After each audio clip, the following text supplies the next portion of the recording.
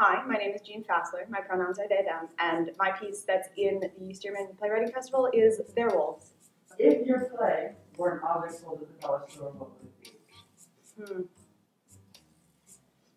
This is very, very specific, but one of those plastic banana covers that are shaped like a banana and are yellow plastic, and it's just like you open it and put a banana in it. What is the worst thing you've ever written? Morally, probably an aggressive letter to my mother when I was like 13. But from an objective standpoint, I wrote a lot of bad poetry for a really long time. I still do it, but it's less bad now. What's the best thing you've ever written? Ooh.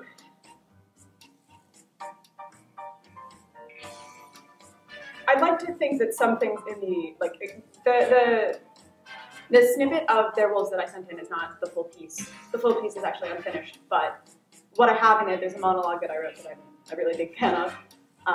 Not in the actual piece that's being performed now, but in the overall piece. I also had a very strange conversation with a guy who was giving me a COVID test once, and it made a pretty good poem. What was the point of that? It was literally just dialogue of the conversation that we had, but it was about, the guy asked me who I was, and I thought that he just meant my, name, and then he went on a very deep tangent about, identity and who people are and all of this stuff, and it just it was a very weird and interesting conversation. How long did it last? 3 minutes, 4 minutes, the length of my COVID test. What do you write about? Do you write about other people's damage or your own?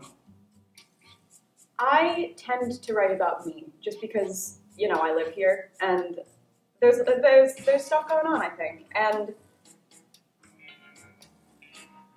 I think that it's hard to find a difference between other people's damage and your own damage when you're living as yourself, because it's all going to add up to something, and it's all going to be interconnected. And so I try not to write about damage, more creation. And so what I write about mostly is identity and finding a place to be yourself and growing into someone new. I love that. Well, thank you. My play is literally about werewolves. It's not not far off.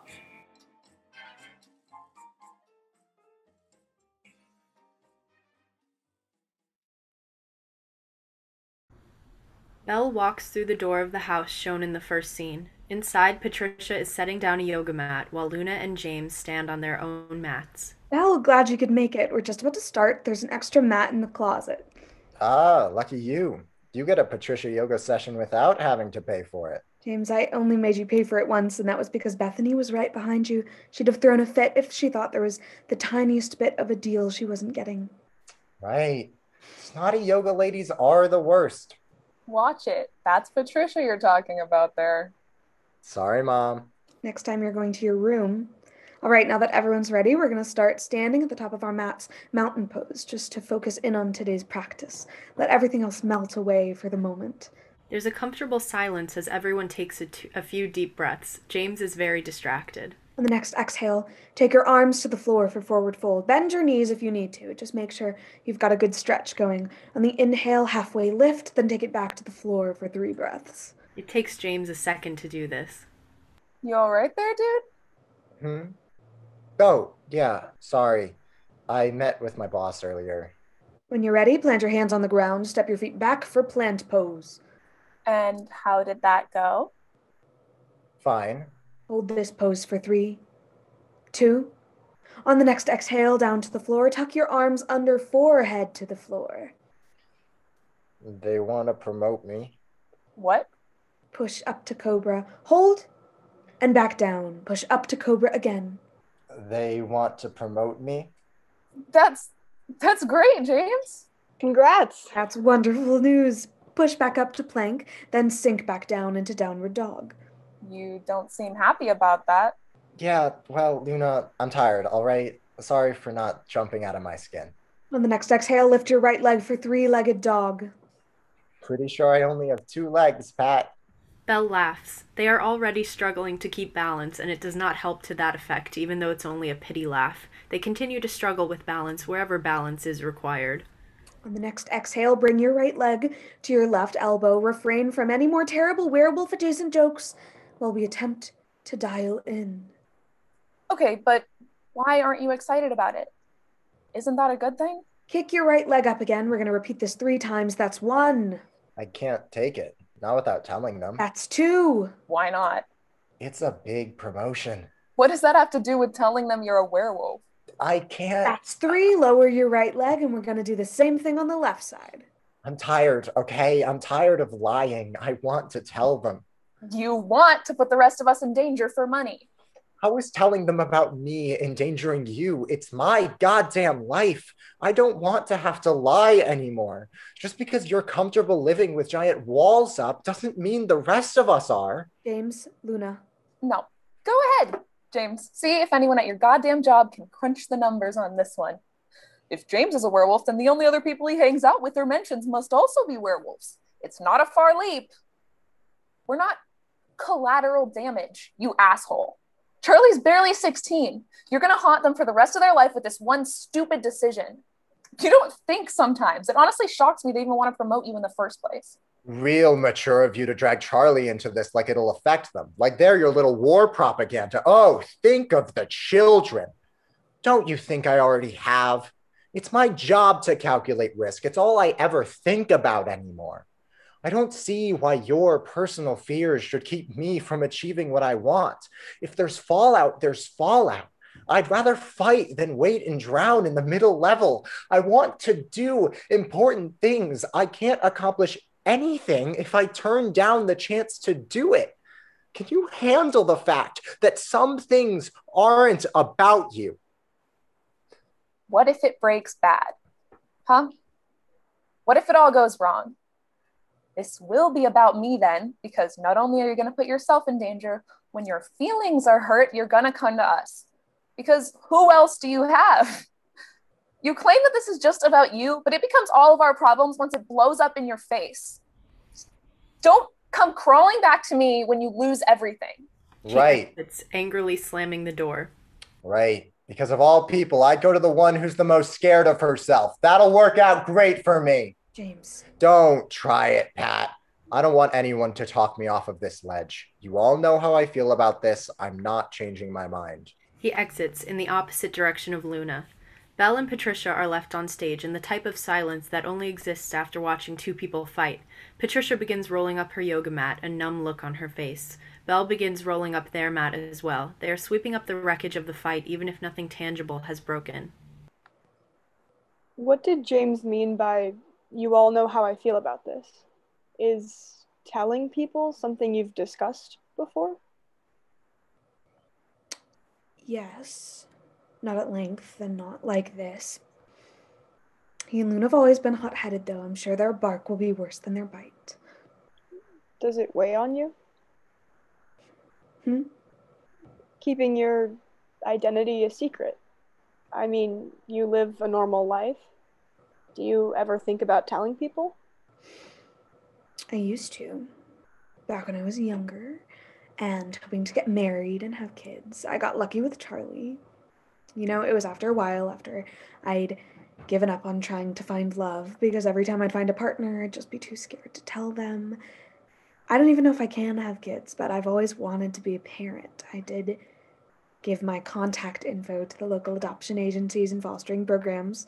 For a long time, they didn't contact me, but one day they called me out about a particularly difficult 7-year-old. The lady on the other end of the phone told me that the kid ran away once a month and tried to bite their classmates, and I just knew. I fostered them for a while, but it was clear that this was my kid.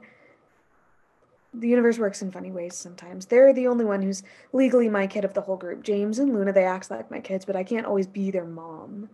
You know, I knew Will growing up. He was a friend of my mom's. The werewolf gene's big in my family, so I got lucky, but I moved cross country to go to college, and Will was the only one out here who I knew who was safe to be around.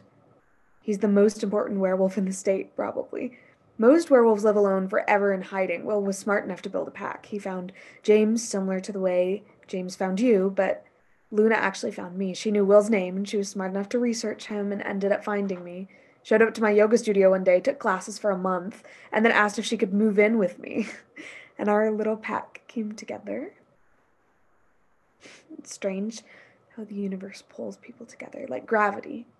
For me, as long as I have them, I don't need to tell everyone else that I'm a werewolf. I don't think it would rock my world as much as it would James or Luna's. They've both always been very passionate about it. What about Charlie? Or Will? Charlie's life is theirs to live. That's always how it is. If they want to tell people, they can. I'm in their corner no matter what. That's my job, to be there. Will's had a long life. I think he just wants to be there for us at this point, honestly. I think he'd be content to fish for the rest of his life. Man, wouldn't we all? Hey, thanks for talking to me about all this. Oh, no problem, honey. You might be new to the pack, but I trust you. Charlie will be home soon. I better get dinner ready. You're welcome to stick around if you'd like. Belle steps out of the scene. I paid attention to all of it, but I could never bring myself to write any of it down. I mean, it's not like normal people write down their conversations with their friends. And we were friends. We are friends? Belle's phone rings from inside their pocket. They pull it out, stare at the screen for a moment, then answer. Belle's boss is illuminated on the other half of the stage. Hello? How is the story coming along? I think... How are you so articulate in writing and so miserable to talk to over the phone?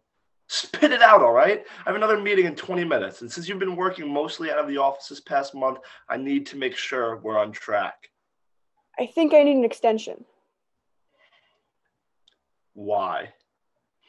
I know them as people, but none of them will talk about what it means to be a werewolf, how they became werewolves, etc.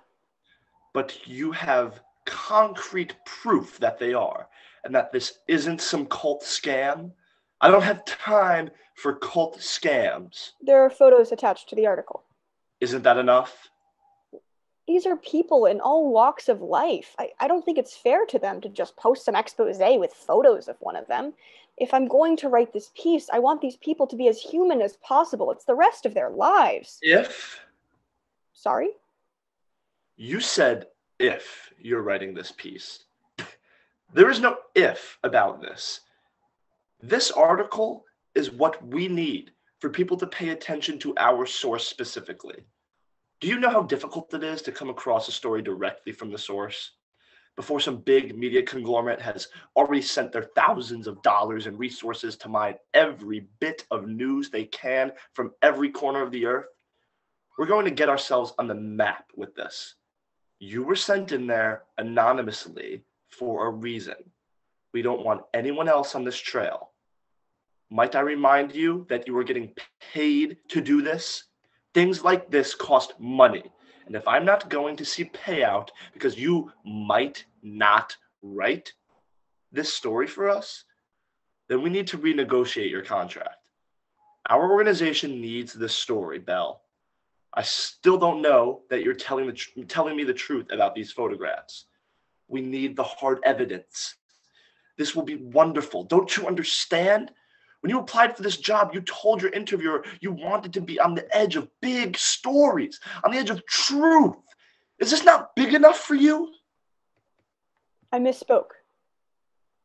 I will give you until the end of the month. Thank you. I won't let you down.